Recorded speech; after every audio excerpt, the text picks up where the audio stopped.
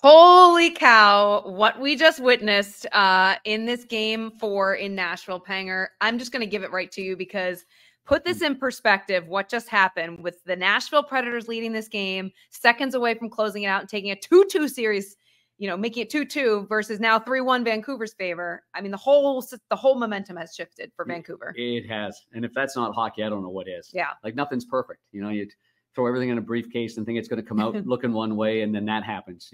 All the analytics, all the numbers, all the stuff that everybody throw it out the window. This was an empty net goal on the backhand. Colton says he plays hard. He's not going to be able to sleep. I feel awful for the guy, and it's not the difference in the game. You should be able to defend. I think you should be able to defend a 2-goal lead. But that was game over. Then the fans were like, whoomp. Yep. The fans were on their feet there was a 90-second break, 2 90-second breaks. They never left their feet. Yeah. The energy was unbelievable here in Nashville. And then Kathryn, the 6-on-5 execution by a team that was going nowhere fast in this game.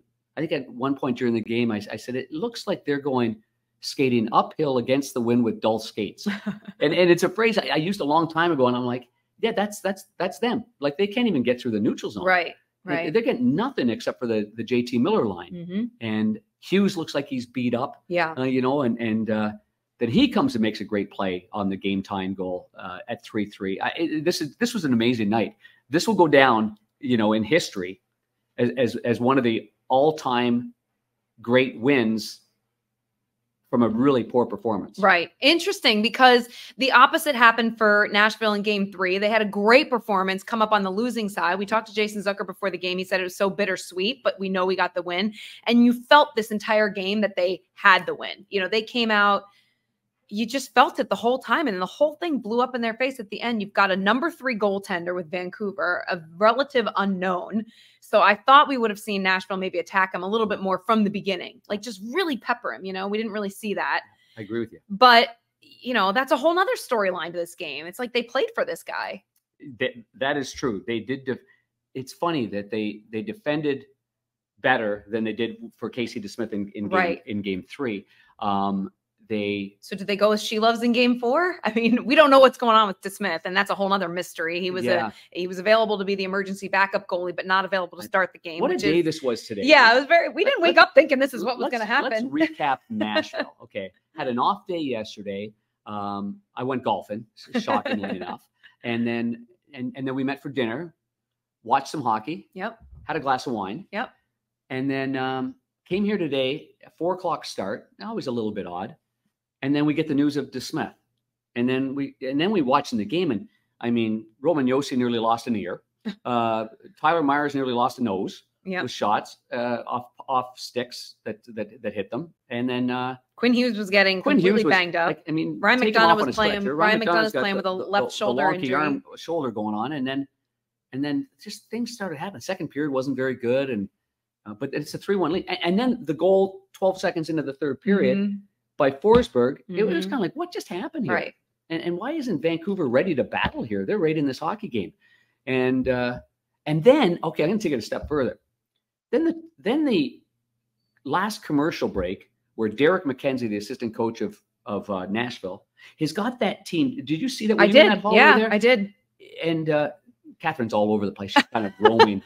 Well, I was in the hallway with seconds to go thinking I'm doing a post-game interview with Roman Josi, and that obviously changed very quickly when Brock Besser scored the tying goal. It would have been interesting if you did a post-game interview with Roman Josi. Because you wonder what their thoughts were like. For sure. Especially after. But anyway, I'll go back to this. So Derek McKenzie spends the entire 90 seconds, almost to the second, where finally Chris Lee, the referee, says, guys, face off. You got to go. And I'm looking over at Vancouver, and they look like they had no interest in the world. They were kind of like, oh my goodness, like there was just nothing. And I'm thinking at that point, okay, there's 4 minutes to go. This is done. Yeah. And then, boy, oh my goodness. Wild. I know. We still can't get over it. But execution to pull the goalie, not every team can do that. Mm-hmm. What Vancouver did tells you how well prepared they are as players, and the coaching staff is. They were all set plays. Mm-hmm. They've got so many set plays off faceoffs. And they scored the first goal of the game off a set play, off the faceoff. And then they turn that around. They get the goalie out on a clean, like a really great. Hughes has got it in his own zone. As he's carrying the puck up the ice, here comes the goalie with them. That's the way you pull the goalie. And then you get fresh bodies on the ice. The tired guys came off, fresh guys on. Now you got all your elite players are ready to go. And boy, did they make it look easy. They certainly did. A clinic. It was. And now you look ahead to, game 5 in Vancouver. They're going to fly all the way across country. Nashville leaves early tomorrow morning to go. Vancouver will get out tonight. This is a whole nother ball game now. On home ice, they've got a chance to close out this series now. Yes. I mean, the pressure was totally on them going back there at 2-2 and only getting 12 shots in game 3. And I don't know, it would have been 18 shots probably in this game. That. I mean, there was nothing. They were, I love Bruce Springsteen lyrics, but they were waist deep in a big muddy. It's a good song, but that's what they were. And that's turned to this. But in saying that, there's still a ton of adjustments that Vancouver's got. You're not going to win the game. You're not going to do this again. I don't think so. Like you're not going to end up saying, okay, well, we'll get very little going on and we'll have a lot of players that are passengers, not playing really well. And we're going to come back and win the game. So I think Nashville has played better and they certainly deserve to win this game, but they shot themselves in the foot and they lose the game. Now, was it their play or was it the great play? Was it the empty net goal? Yes, it was. That would have been 4-1, game over. Thanks for coming. But I still think that Nashville has an opportunity in this series. Well, you mentioned it. The line for Vancouver that was outstanding and has been is that JT Miller line. But one thing you said during the broadcast, and you questioned Brendan Berg, you said, who I haven't seen or who they could use in this lineup? Elias Pettersson. How do you get him going? He would be a difference maker in this series if he could just do what he's supposed to do and what he's paid $92 million to do. Yeah, that starts next year. Yeah, that's true. Maybe. Pressure's on next year. Well, the game's fast. His foot speed doesn't seem to be able to catch up with the play. They want to play a fast game. Rick Tocchet wants the D to get the puck up the ice. They want to go north, and they want to go north in a hurry. And I do believe that he likes to play an east-west game. He doesn't have the foot speed or the power in his legs to go north like JT Miller does. Brock Besser's not the fastest skater, but he's a powerful skater. He can still fend off players, but I don't think that Pettersson can. And I think all the stuff that he's done in the past in the regular season that's worked out, this is a different game. You get time and space. Somebody gets their stick on, it's a penalty. He's great on the power play or good on the power play. The power play is kind of, instead of going through him on one side, it does go through JT Miller on the other side of the ice. So maybe there's some frustration that he's not getting enough touches on that side. But the fact of the matter is the power play works when it goes through JT Miller. So these are all tough things. And, it doesn't take much to change not only people's opinions of you, your teammates' opinions of you, your coach's opinions of you, and your own opinion of yourself by doing something abnormal.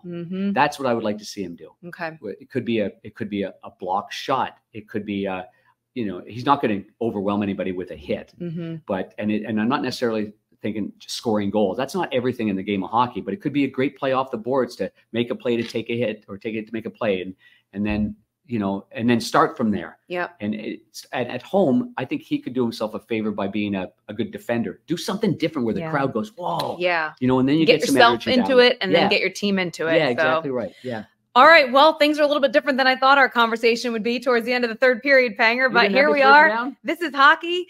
This is playoff hockey. Wow. Just an amazing game. And give credit to Vancouver. They found a way to win it. They go back and they got a chance to close out the series on Tuesday. Did you interview Brock Besser after the game? I did. Yep. He's a good hockey player. He's a pretty darn good hockey player. Yeah. Should I relay during the game? Because I'm between the benches here and there's just a lot of stuff going back and forth and I'll say something that no one in the game of hockey that is a player would question this. Kiefer Sherwood, he talks a lot on the bench. he's got a motor, the pot, and he just keeps going. And sometimes he's just yelling at somebody, and I don't even know who he's yelling at. It's just kind of one of those things. He's trying to get under the skin of somebody. Usually it's Zadorov, Dak Joshua. Anyway, so he's going on and on and on. And Brock Besser's to my left, and he's kind of. Brock, as you know, is a pretty cool customer, right? Like he's very even keel. Calm, he's a very sweetheart of a guy, and he's just kind of looking like this, and he kind of just is trying to figure out who Kiefer's yelling at, and then Kiefer notices that he's looking at him. So now he says something to Brock. Now he's turned his attention to Brock Besser, and he says something I can't repeat, but he's just saying things.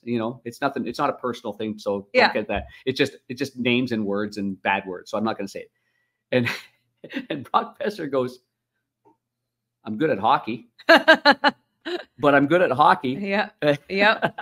Yep. I'm good at hockey. That he is a hat trick. Unbelievable. What a game for Brock Besser. I spoke to him before the game off camera, got some good stuff coming into this game. I said to him, oh, nice to see you again. Nice.